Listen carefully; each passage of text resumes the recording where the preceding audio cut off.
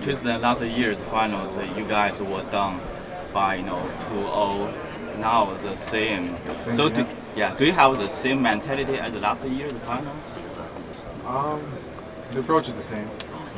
Go out and protect home court, set the tone. They did a great job protecting their home court. We got to do the same thing, and it starts tomorrow.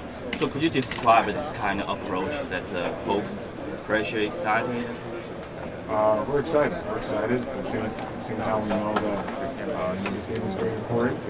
And this is a game where we got to turn it around and win the ball game. Tomorrow game is so important. It's a must-win game. So how do you expect LeBron's performance tomorrow? He's been playing well all playoffs. He's been playing at a high level, and I wouldn't expect the best player in the world to not be himself. So we know what he's going to bring to the table. We know what Kai's going to do. We know how Kev's going to play. We just all got to just go out there and do our job.